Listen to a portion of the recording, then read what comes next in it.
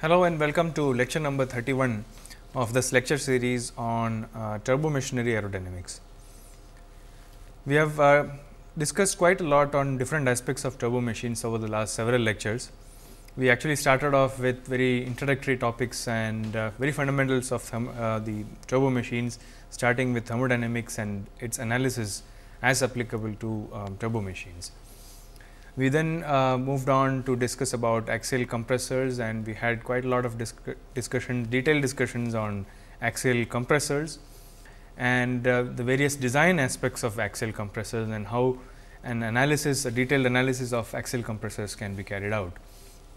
Subsequently, we spent some time on discussion on turbines, and we first started off with the axial turbines, the design issues related to axial turbines, performance analysis of axial turbines, and so on. What we are going to discuss today is a slightly different topic, in the sense that the component that we are talking now about is not really an axial turbo machine. We are going to discuss about centrifugal compressors. Starting from today's lecture, and we will continue with this on 2 more lectures, we will discuss some details about centrifugal compressors. But in contrast to axial compressors, our discussion would be rather superficial, in the sense that we will not be really taking up very detailed discussion on the design aspects of centrifugal compressors. The basic reason being that centrifugal compressors are not really widely used in modern day aircraft engines as compared to the axial compressors. They are still used, but their usage has been limited to rather smaller sized aero engines and some other applications, and that is the reason why we shall not really be discussing too many details about, especially to do with design aspects of centrifugal compressors. But of course, we will spend some time discussing about the fundamental issues related to centrifugal compressors, the different aspects of analysis of centrifugal compressors, as well as the performance characteristics in quite some detail over the next 2 or 3 lectures or so. Of course, we will also be having a tutorial session where we will get a chance to solve some problems associated with centrifugal compressors. So, in today's lecture, we will start with the fundamentals. We will talk about the thermodynamics of centrifugal compressors, and subsequently we will be discussing about the different elements of centrifugal compressors, what are the different components which constitute a centrifugal compressor, and what is the flow characteristic associated with the flow through these different components. So, let us begin our discussion with the thermodynamics of centrifugal compressors, but of course, we will also have a quick introduction to centrifugal compressors as a whole and see what centrifugal compressors are and why is it that these compressors are not really used in that much popularly as compared to the axial compressors. So, there are 2 distinct aspects of centrifugal compressors, as you can see, thermodynamics as well as the components of centrifugal compressors. So, it will be very interesting to know that centrifugal compressor in fact has a longer history than axial compressors. In fact, the earliest jet engines that flew, one by Frank Biddle in England and the other by a German engineer named Franz Ohain, both of them developed the jet engine independently, and both these initial developments of jet engines used centrifugal compressors. In fact, that continued for a very long time, and even the very common aircraft which were used, the fighter aircraft which were used during the Second World War, all of them had, in fact, most of them had centrifugal compressors.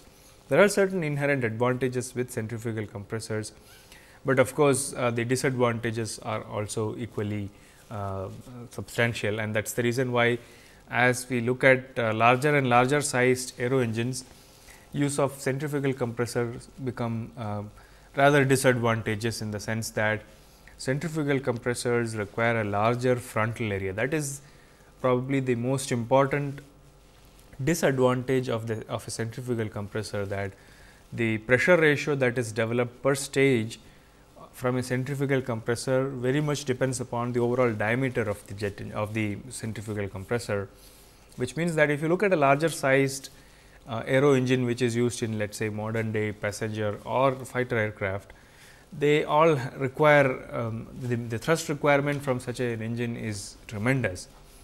And to be able to develop such a high level of thrust, it is necessary that the compressor develops the corresponding pressure ratio required for developing or generating this kind of a thrust. From a centrifugal compressor, if you were to develop such a high level of thrust, the frontal area required by such an aircraft of such a compressor would be substantial, and obviously such an engine would also have a huge amount of drag.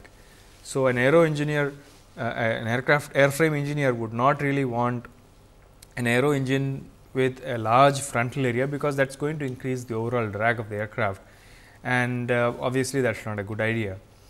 And so, if you compare this with an axial compressor, to develop the same pressure ratio, an axial compressor requires a smaller frontal area, but of course, axial compressor requires multiple stages to develop the same pressure ratio. Centrifugal compressors can generate far higher pressure ratio per stage as compared to axial compressor, and that is of course one advantage, a huge advantage of centrifugal compressor, that they can generate a much larger pressure ratio per stage than an axial compressor. We will of course be exploring the reasons for this a little later when I will explain the thermodynamics of centrifugal compressor. We will see that centrifugal compressors have a slightly different mechanism of pressure rise than axial compressor, and that is the reason why they can generate much higher pressure ratios per stage. Yet there is yet another difference or disadvantage, so to say, between centrifugal and axial compressor. For larger sized engines, axial compressors have slightly higher or better efficiencies than centrifugal compressor, and that is of course, if you look at an aero engine perspective, the efficiency is of utmost importance, and even a slight improvement in efficiency means a big deal in terms of the overall engine performance, and therefore, that is where axial compressor scores yet again over centrifugal compressors, and these are primarily the two reasons why centrifugal compressors are not really used in larger sized aero engines.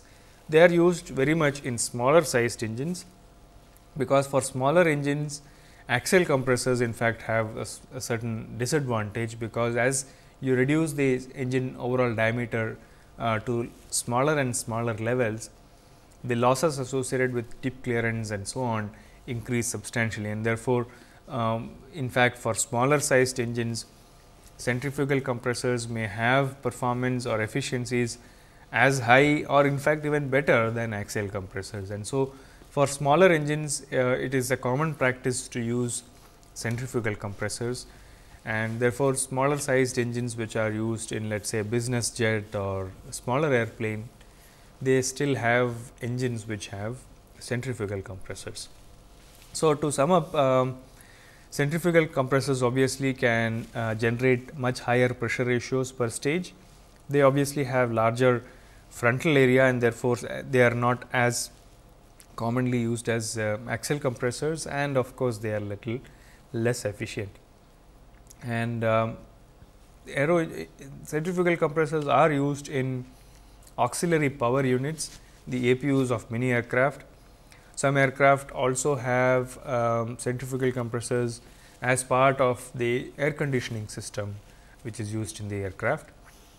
And in some engines, centrifugal compressors are used in combination with an axial compressor. That is, centrifugal compressor would form the last stage of a set of axial compressor stages, and such engines are also quite popularly used, which are of course, the medium or smaller sized engines.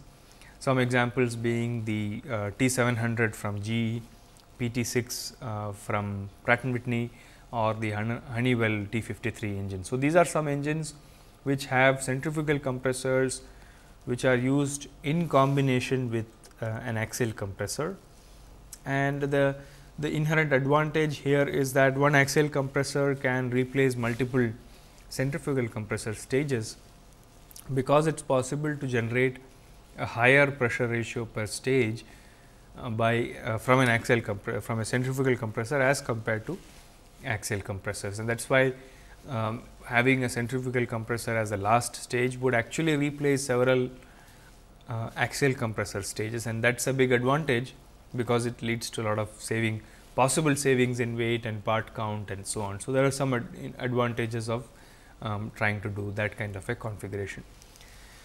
Okay, so, let us now take a look at some typical centrifugal compressor rotors. So, I have here two different types of rotors. The one you see on the left hand side is a so called classical centrifugal compressor rotor, which has a straight radial blade. You can see this is the impeller of the centrifugal compressor, and you can see that these blades are radial and straight.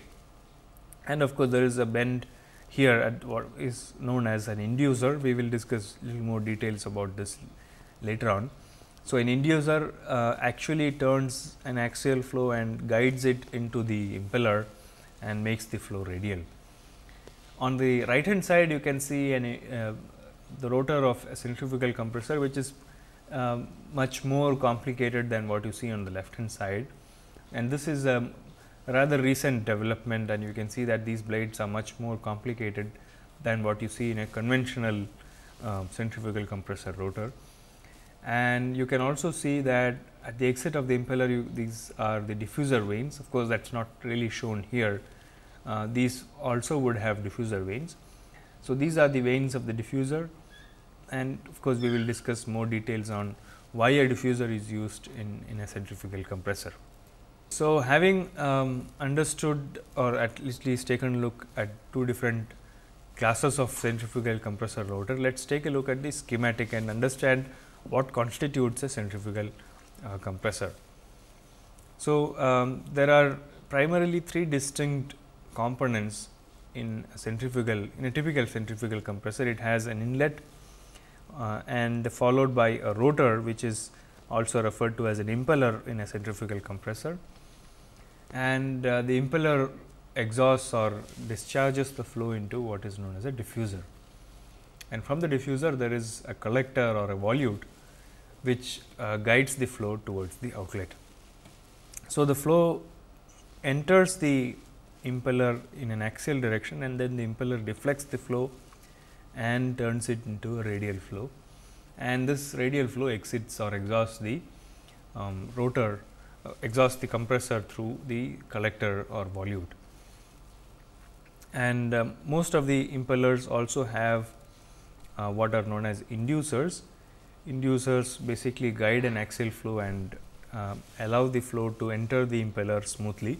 In the absence of inducer, as we will see later, the flow can actually there is a tendency for the flow to separate from the impeller vanes if one does not have an inducer. So, inducer is sort of like an inlet guide vane that we have seen in the case of an axial compressor. So, there is a set of stationary components as well as one rotating component in a centrifugal compressor. The impeller forms the rotating component or the rotor of a centrifugal compressor. The inlet and the diffusers are the stationary components or the stator of a centrifugal compressor. So, once we have now that we have understood the working or basically the components or constituents of a centrifugal compressor, let us now try to understand the operation of a centrifugal compressor from a little more fundamental sense, from a thermodynamics perspective. We will try to understand what really happens as the flow passes through these different components of a centrifugal compressor. Now, I had shown that there are three distinct components which I had marked as 1, 2 and 3. Let us take a look at them once again. One is here being referred to as the inlet of the centrifugal compressor, 2 is the diffuser, and 3 is the exit of the diffuser or the volute or collector of the centrifugal compressor. Now, on a TS diagram, this is temperature entropy diagram. You can see that of course, it looks quite complicated here. Let us try to understand what is basically being implied by these set of constant pressure lines that are shown here. So, station 1, as we have seen, is this inlet of the compressor, 2 corresponds to the diffuser and 3 is for the exit of the diffuser or the volute. So, there are static pressure lines as well as the corresponding total pressure lines which have been shown.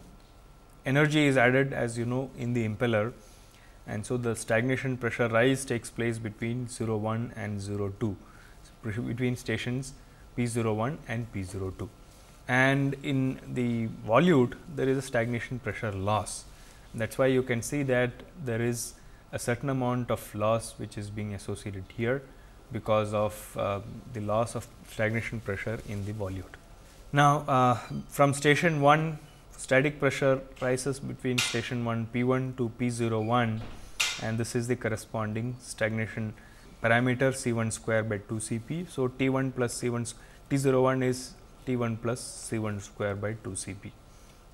There is no change in stagnation temperature between station 2 and 3, because there is no energy added after the impeller. So, energy is added between station 1 and 2, and that is why we see a change in stagnation temperature from T01 to T02, because that is where the energy is added. And actual process, they are shown in two different lines here. There is a thicker one which is showing the process between 01 and 02, and there is another line which is showing the process between 02 and 01 to 03. So, it is possible of course, that in some centrifugal compressor there may not be a vaneless diffuser. I mean, could be one may not really have this vaneless space between the inducer or impeller exit and the diffuser, and that is why these two distinct lines have been shown. But of course, they both lead to the same stagnation temperature. There is no change in stagnation temperature here. If you were to look at the losses which are incurred in a centrifugal compressor, then the total losses as shown here is between the stagnation temperature which it would normally achieve minus the stagnation temperature that it should have achieved if the process was isentropic. So, this is corresponding to the process if the whole process were to be isentropic, and in which case there are of course no losses taking place. And so, the corresponding dynamic parameters are also shown here between station for let us say station 3, between P3 and P03 we have C3 square by 2 Cp and C2 square by 2 Cp between which basically takes the temperature from T2 to T02. So, if you compare this with the temperature entropy diagram that we had discussed for an axial compressor, you will see you can quickly figure out the similarities between both these compressor operation, at least in a thermodynamic sense. Even in an axial compressor, we have seen that energy is added in the rotor, and you may actually have a total pressure loss taking place in the stator. Even though static pressure continues to rise in the stator, one may have total pressure loss taking place because of frictional effects. So, they are quite similar in the sense that in the case of centrifugal compressors also we have an impeller or the rotor where energy is added, and that is followed by a diffuser where there is obviously no more energy addition taking place. One may have one continues to have a static pressure rise, which is why P3 is actually greater than P2, but there could be some amount of total pressure loss taking place in the diffuser due to frictional losses, and that is why we have P03 which is less than P02. So, what we will do next is to look at the working of the centrifugal compressor as well as trying to estimate the work done or work required for driving a centrifugal compressor rotor, and we will relate that to the velocity components, very similar to the analysis we have done for an axial compressor as well. We will try to relate the work done or work required for driving the compressor to the velocity components, because it would be easy for us to construct the velocity triangles and develop and calculate the work done or work required for a centrifugal compressor. So, let us look at the governing equations for a centrifugal compressor stage. Now, in a centrifugal compressor rotor, the torque required for or torque applied on the fluid by the rotor is a function of the mass flow rate of course, and components of the tangential velocity. So, here we have torque required is equal to m dot into r times C w at station 2 minus r times C w at station 1. And so, here the stations 1 and 2 are denoting compressor inlet and outlet respectively. Unlike an axial compressor where there was hardly any change in these tangential velocities between for a given station, here what we will see a little later as well, that even the blade speed is not really a constant, because the flow is radial. The blade speed also changes with every radial location. And so, we have mass flow rate m dot times the the velocity component, tangential velocity C w at station 2 minus r times C w at station 1. So, the total work done per unit mass is W is basically a function of the rotational speed omega times the torque divided by the mass flow rate. This is in turn equal to omega times r times C w at station 2 minus r times C w at station 1. So, if you multiply omega times r, we get the blade speed u. Therefore, work is equal to u times C w at station 2 minus u times C w at station 1. And so, in axial compressors, we had actually written this as u times delta C w, because u at inlet and exit of the compressor was assumed to be the same. Here it does not remain the same, and it changes with, because the flow is indeed radial. Now, if you now look at the energy equation, the steady flow energy equation, and compare that with what we have written here for a centrifugal compressor rotor, we have work is equal to the change in enthalpy, stagnation enthalpy H02 minus H01. This is equal to the static conditions and the dynamic conditions. So, H2 minus H1 plus C2 square by 2 minus C1 square by 2. We have already calculated the change in enthalpy, stagnation enthalpy in the previous equation here. So, if you substitute that here, we have H2 minus H1 is equal to W minus this velocity changes, where W has already been calculated as shown here. So, H2 minus H1 change in static enthalpy is equal to u times C w at station 2 minus u times C w at station 1 minus C2 square by 2 plus C1 square by 2, where C1 and C2 are the absolute velocities entering the rotor, entering the compressor and leaving the compressor respectively.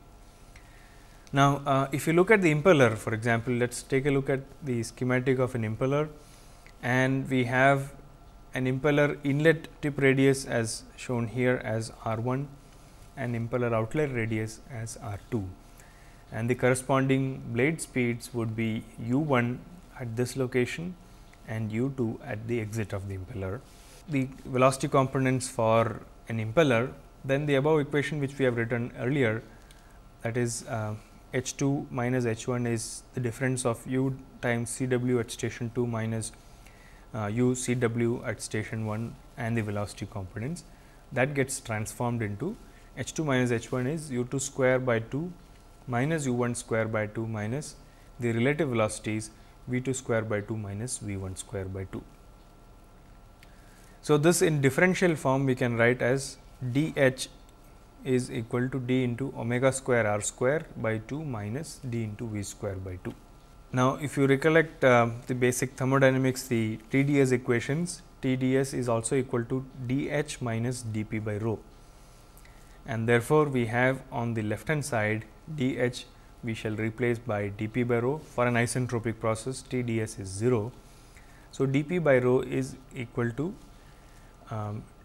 d into omega square r square by 2 minus dV square by 2 minus TdS, which for an isentropic flow becomes 0. Therefore, dP by rho is d into omega square r square by 2 minus d into V square by 2.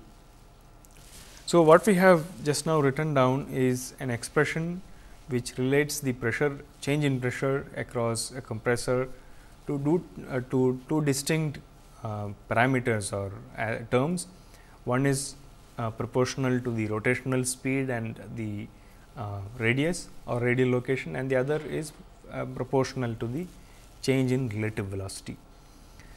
Now, this is a generalized form of an equation that I have written down, which also could be extended to an axial compressor, in which case we have assumed that there is no change in the axial well, the radial location for a given analysis. So, if you take up one radial plane, then there is no change, the d omega square r square term becomes basically 0 for an axial compressor, which means that the pressure rise would now be equal to minus d v square by 2 for an axial compressor.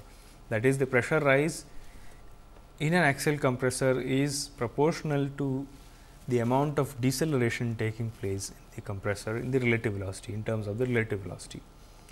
But in a centrifugal compressor, as we have just seen, the pressure rise is a function of one additional parameter, which is d of omega square r square by 2.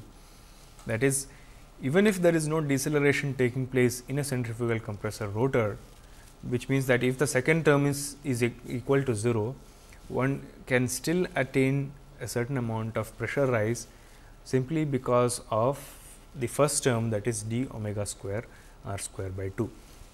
That is, it is possible to achieve pressure rise in a centrifugal compressor even if there is no deceleration taking place, which means that centrifugal compressors ideally should not be affected by boundary layer flows, because we are saying that even if there is no deceleration taking place, one can still achieve pressure rise because of the centrifugal effect, and that is why it is called a centrifugal compressor. But most of the modern centrifugal compressors also have a certain amount of deceleration taking place, that is pressure rise also because of deceleration or diffusion, as well as because of displacement of the centrifugal flow field.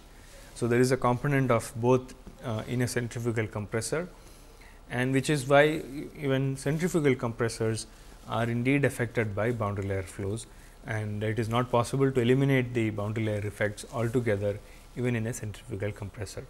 But of course, it is possible to achieve much higher pressure ratios per stage in a centrifugal compressor as compared to an axial compressor. So, in an axial compressor, where we have assumed the dr, that is change in the radius, is equal to 0, the equation that we have written here, dp by rho is d omega square r square by 2 minus d v square by 2, will simply reduce to dp by rho as minus d v square by 2. That is, in an axial compressor rotor, the pressure rise can be obtained only by decelerating the flow. In a centrifugal compressor, the first term is basically greater than 0, because omega square r square by 2, change of that is always greater than 0. Therefore, pressure rise can be obtained even without any change in relative velocity, and which means that it is possible to have a rotor which does not have any deceleration and still develops a certain amount of pressure.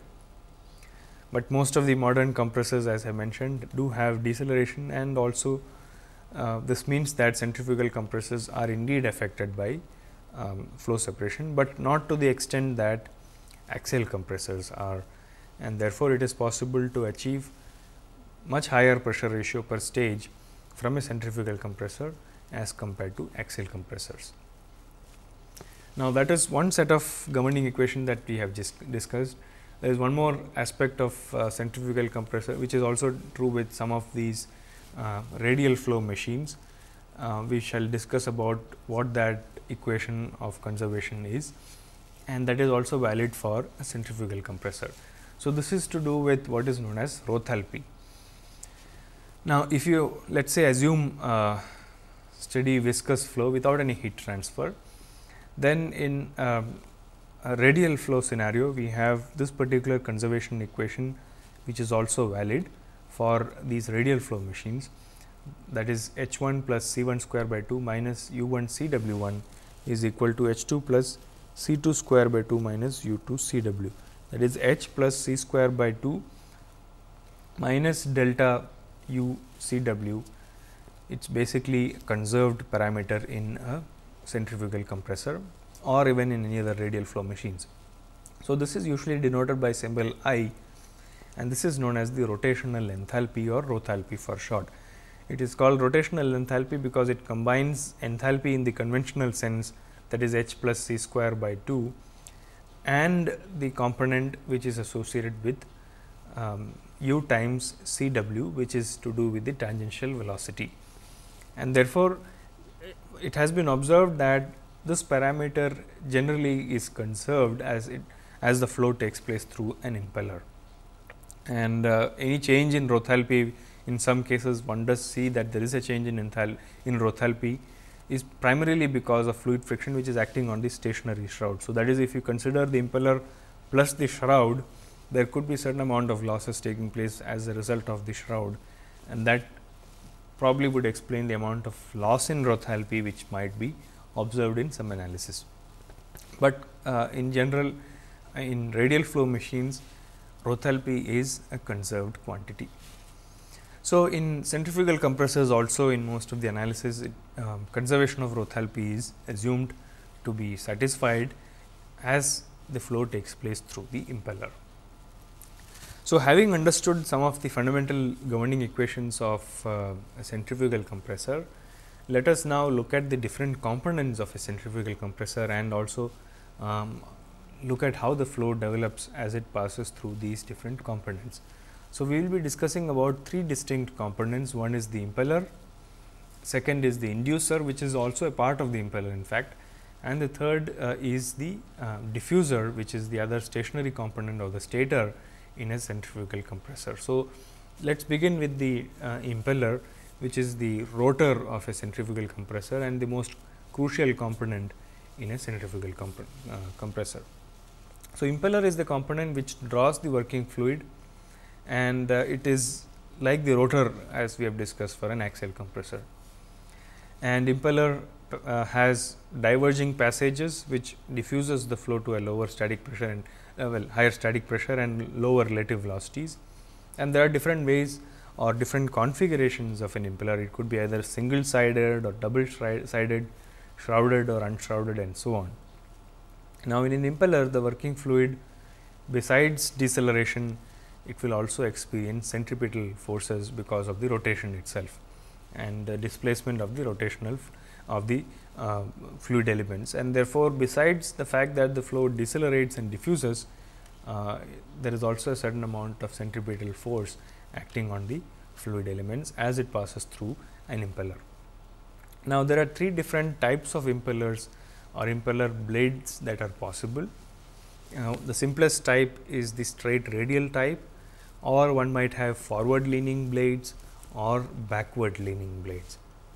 Now, forward leaning blades are considered to be inherently unstable, and we will see the reason for its instability probably in the next class, where we will be talking about performance analysis or performance characteristics of centrifugal compressors.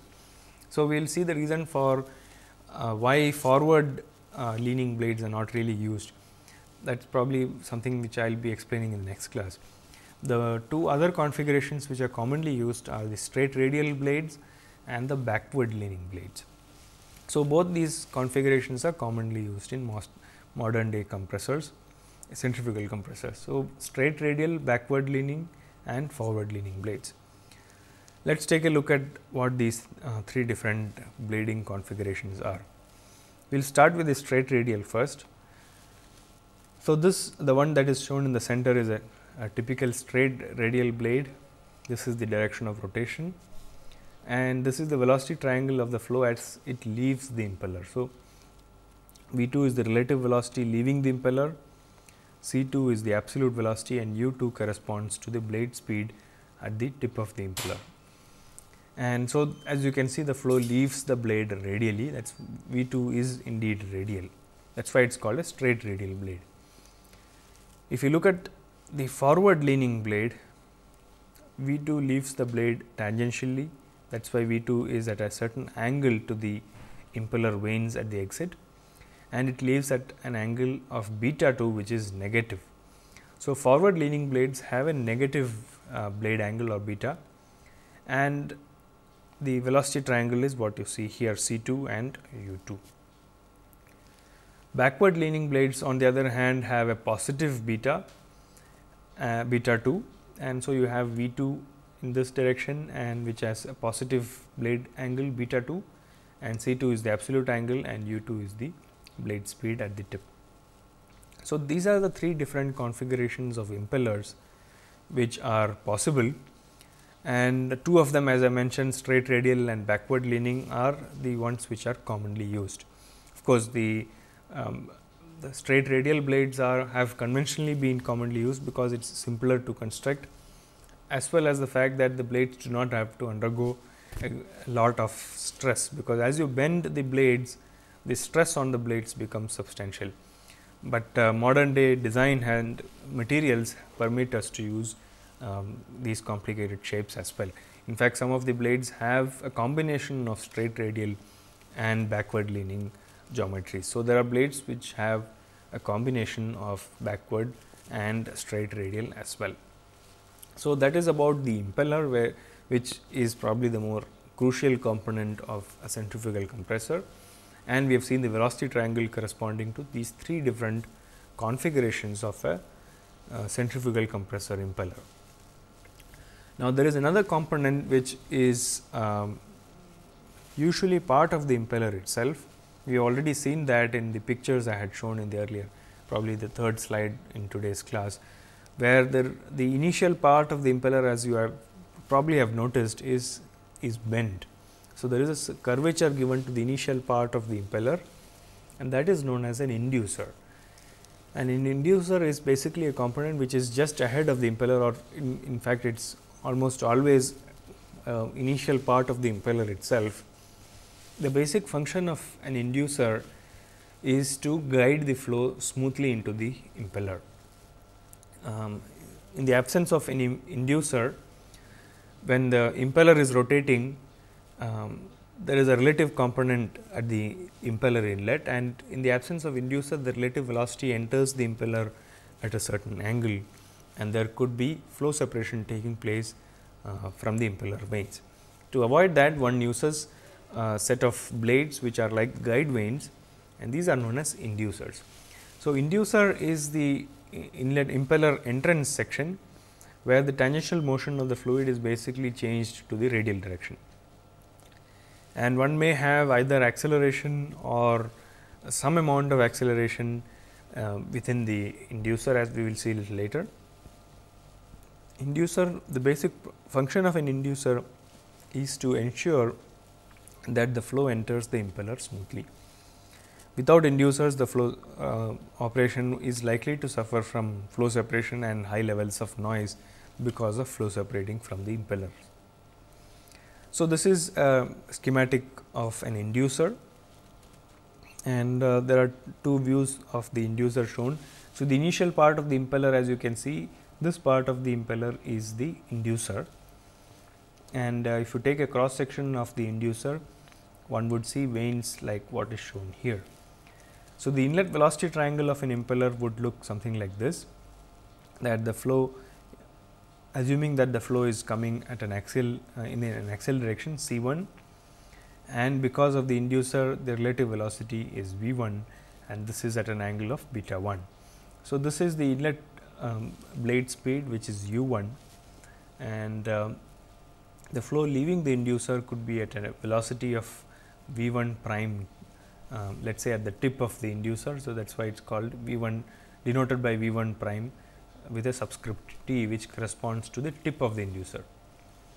Now, if you look at the velocity triangles, you can see that since the blade speed changes all the way from hub to the tip, the velocity triangle and the angles at the hub beta h, beta mean and beta tip, they are quite different. That is because of the fact that the velocity triangle, the blade speed continuously changes from the hub to tip, and therefore, if you take the velocity triangles at the hub, the mean and the tip velocity triangles are different because of the fact that the blade angles are changing, which means that there is a certain twist to the inducer itself as we look at the inducer from the hub and trace it all the way to the tip. So, there could be a certain amount of twist. Now, from the velocity triangles, we have seen that the velocity leaving the inducer, relative velocity leaving the inducer is denoted by V prime t, and therefore, V prime t is a component, it's related to the inlet relative velocity through the blade angle. So, V prime t is basically equal to V 1 t times cos beta 1 t, and so you can see that since V 1 V prime t is equal to V 1 t times cos beta 1 t, there is a certain amount of diffusion taking place even in the inducer. That is because V prime will always be less than V 1, because V prime t is equal to V 1 times cos beta 1, and that means that there is a certain amount of diffusion also taking place in the inducer. And similarly, the Mach number is related to the inlet Mach number through the blade angle beta 1. Now, the third component that we will be discussing is the diffuser. So, we have seen the impeller, the inducer, and now we will talk about the diffuser. Now, diffuser is has a function very similar to that of a stator of an axial compressor. That is, the deceleration which was taking place in the impeller continues, and that continues in the diffuser, where the flow is further decelerated. Of course, there is neither energy addition nor of course, there is certain amount of pressure loss, that is, as I mentioned, total pressure loss taking place in the diffuser vanes, but there is static pressure rise continuously taking place in the diffuser as well. So, the flow leaving the impeller is at a very high speed, and so one can convert part of that kinetic energy into pressure rise or static pressure, and that is basically through the diffuser. And there are different types of diffusers which have been used in different types of applications, and there are vaned types diffusers and vaneless types, pipe diffusers and channel diffusers, and so on. So, we will discuss some of these aspects and different types of diffusers in the next few slides. So, the high velocity that is of the flow leaving the impeller is basically decelerated using a diffuser, and the diffuser basically decelerates the flow and thereby it reduces the absolute velocity of the working fluid. And how much deceleration takes place depends upon firstly the application for which the compressor is being used, as well as the efficiency of the diffusion process itself. And since the diffusion is, as we have discussed many times before, is a process wherein the flow has to encounter an adverse pressure gradient, the chances of or the risk of flow separation is always there when the flow encounters an adverse pressure gradient. And therefore, the amount of diffusion that one can achieve in a stationary component like a diffuser will depend upon how much the flow can withstand the pressure gradients. Therefore, the diffuser flow is kind of always affected by or limited by the fact that there could be chances of flow separation taking place. And so, the flow basically leaves from the impeller in a radial direction, and then there is a certain space or gap between the impeller exit and the diffuser beginning, and that is called the vaneless space.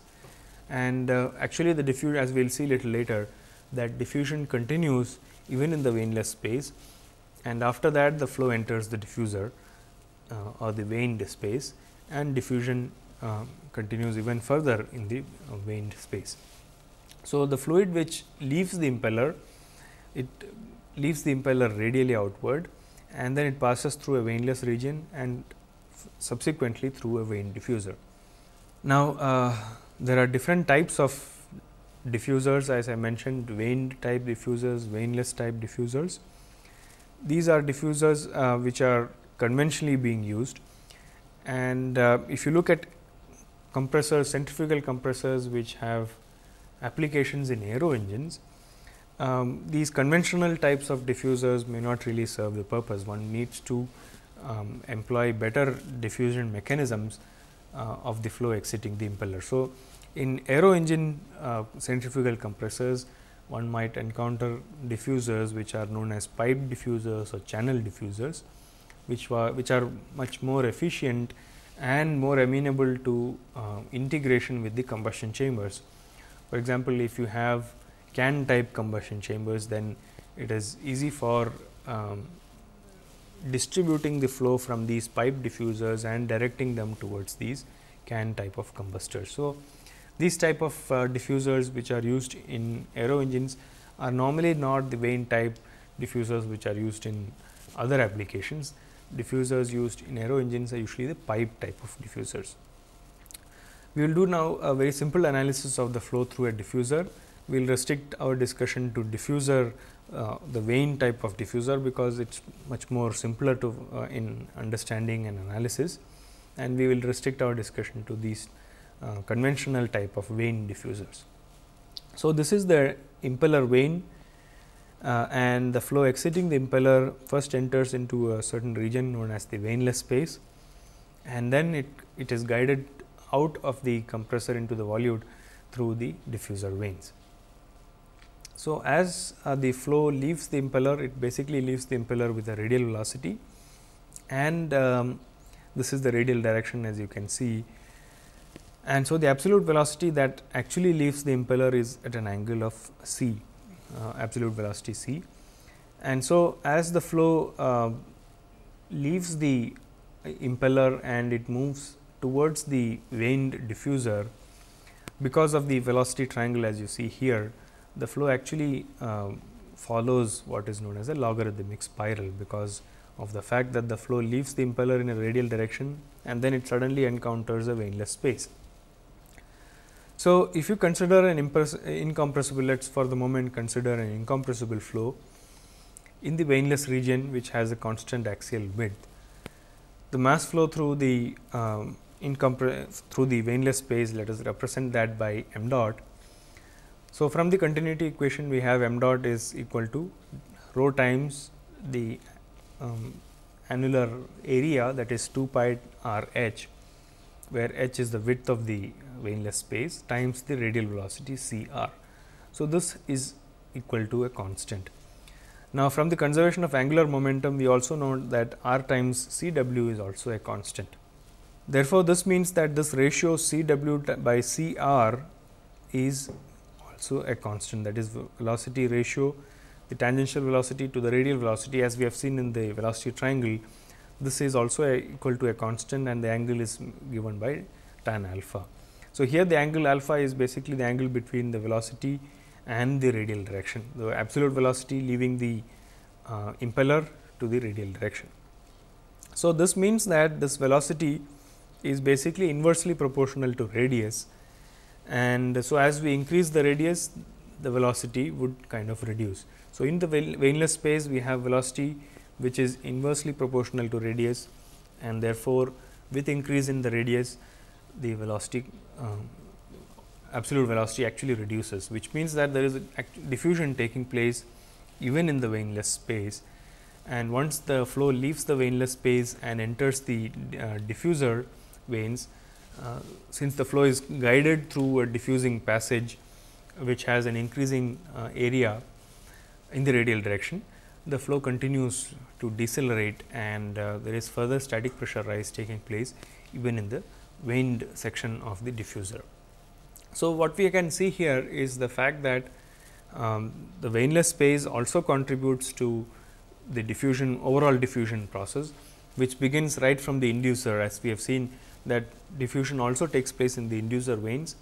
It continues in the impeller. Of course, in the impeller there is another mechanism which contributes towards the pressure rise, which is the centripetal forces which are coming there. Once the flow leaves the impeller and enters the vaneless space, the flow continues deceleration, and that is because the velocity is inversely proportional to r and it follows a logarithmic spiral. From there, from the vaneless space, the flow enters the vaned diffuser space, where the flow is further decelerated, and the flow exiting the diffuser vanes then goes into the volute or the collector, and then it is exhausted from the centrifugal compressor. So, this is the overall working of a centrifugal compressor. So, what I will do is quickly take a recap of what we had discussed in today's class. We had discussed about two distinct aspects of centrifugal compressors. We started off our discussion today with the thermodynamics of a centrifugal compressor, where we had looked at how diffusion is indeed achieved in a centrifugal compressor from a thermodynamics perspective in terms of temperature and entropy. We have seen that in a centrifugal compressor, energy is actually added in the impeller, where we have an increase in the stagnation temperature, which also contributes to, which also gets converted into the stagnation pressure rise taking place in the centrifugal compressor. After the impeller, we have the vaneless space and the diffuser, where there is no energy addition taking place, but static pressure rise continues to take place through these components as well. So, after the temperature entropy diagram, we also wrote down the governing equations for a centrifugal compressor and how one can analyze the flow through a centrifugal compressor. After this, we took up the individual components of a centrifugal compressor and how one can analyze the flow through these different components. We have seen that in impeller there are different configurations of an impeller, the straight radial, the backward leaning blades and the forward leaning blades. I made a passing remark that forward leaning blades are unstable. We will discuss details of that in the next class, where we take up the instabilities in centrifugal compressor. And then we discussed about the flow through an impeller and the velocity triangles at the inlet of an impeller, as well as the exit as the flow exits the impeller, and how the velocity triangle gets modified as we change the configuration of the impeller from straight radial to backward leaning blades.